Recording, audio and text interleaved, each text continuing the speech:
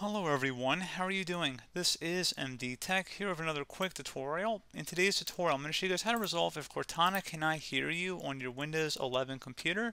So this should hopefully be a pretty straightforward process here, guys, and without further ado, let's go ahead and jump right into it. So we're going to start by right-clicking on the Windows Start button, and then you're going to select Settings. Select the Apps tile on the left side, and then select Apps and Features over on the right.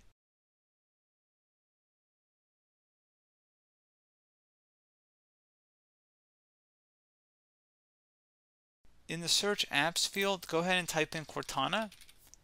Select the three-dotted icon next to Cortana, and select Advanced Options.